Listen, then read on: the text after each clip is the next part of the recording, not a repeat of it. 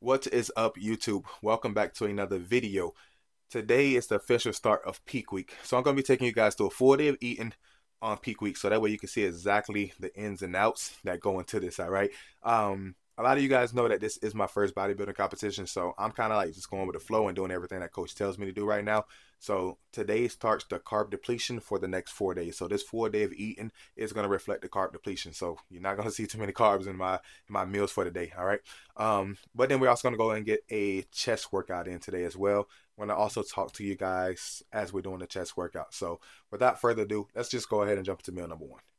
All right, so for meal number one, we have 250 grams of egg whites, 2 ounces of white potatoes, some plain old black coffee, and then I'm just gonna sprinkle a little bit of Cholula green salsa and pink Himalayan salt on top. And that is our meal number one, which is also gonna be considered our pre-workout meal as we're about to get ready to go to the gym and go crush some chest right after this. So let's dive into meal number one, and I'll see you guys in the gym, and then I'll see you guys for meal number two. All right, so hopefully you guys can even hear me right now.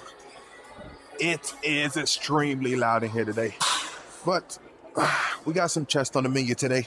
We're going to be going through 3 sets, working 15 reps for each and every one of them. We're keeping everything extremely light today.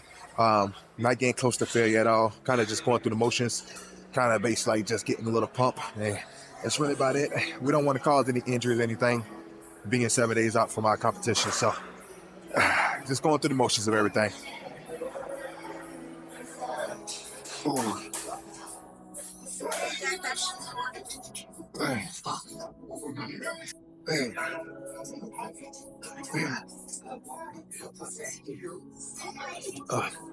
I think for this week, that's been the hardest thing, is having to dial back with the training, just because I'm so used to just really pushing myself and, taking things to failure.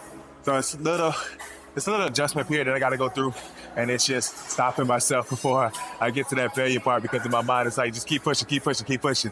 But like I said, being 7 days out, we don't want any injuries, so we got to train smart at this point right now.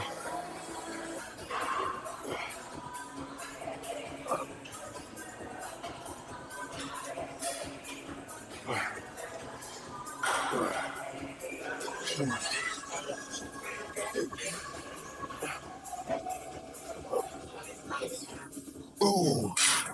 Oh, that feels good. Ooh.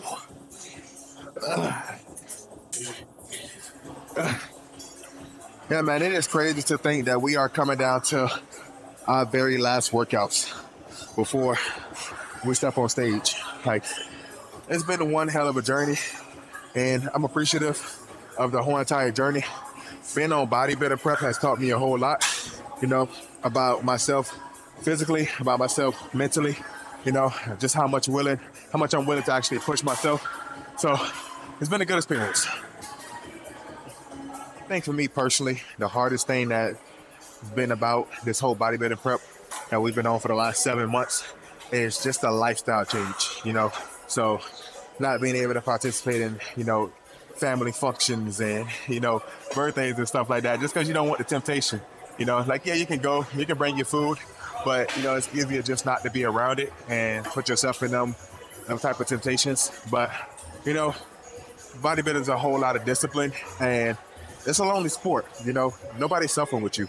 Like, nobody chose to do this with you. This is something you chose. So you kind of got to suck it up at the end of the day and just realize that part, that, it's just you and you. Like, nobody can help you through this. It's just you.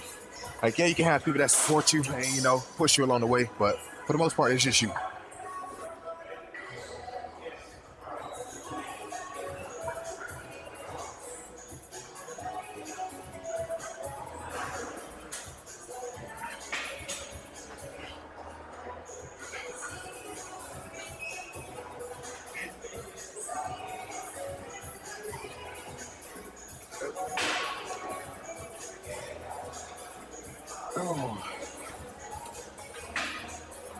All right, so for meal number two, this is going to be our post-workout meal. We have 5 ounces of tilapia, 2 ounces of white potatoes. Same thing, we're just going to top it with some pink Himalayan salt, some Cholula. Also got some yellow mustard on here. And I forgot to show you guys, but we're also going to be taking 1,000 milligrams of vitamin C for our first 3 meals. But this is meal number two. This is post-workout meal. So I'm gonna have this, and then I'll see you guys for meal 3. All right, so we just got back from the gym about an hour ago. So we're gonna prepare meals 3 and 4 because they're gonna be the exact same meals. We got 10 spears of asparagus in each meal and 5 ounces of tilapia in each one. The tilapia just finished up in the air fryer, so I'm finishing up the asparagus. I do like to season my asparagus with a little bit of onion powder and just a pinch of lemon pepper, just because the lemon pepper has sodium in it, so we don't want to go too crazy with that. But I'm gonna finish this up and I'll show you guys our next meal. All right, so that is it.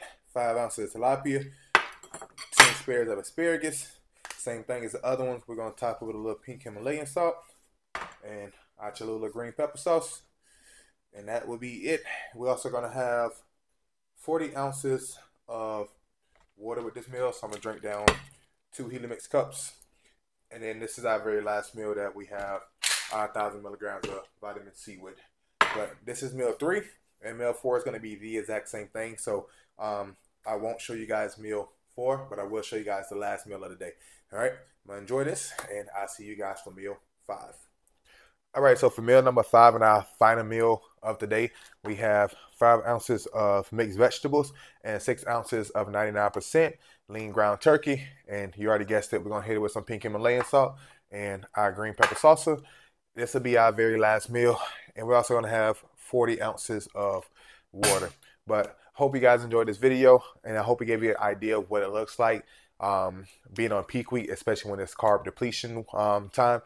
If you guys want to see how a 4 day of eating is going to look like when we start to introduce more carbs back into the diet, just comment that below, and I would try to get that video done before we step on stage. But I appreciate you guys for watching. Like always, make sure to like, comment, and subscribe because it does help the page grow. And I appreciate all the support and love that you guys have been showing on this journey. And I'll see you guys on the next video.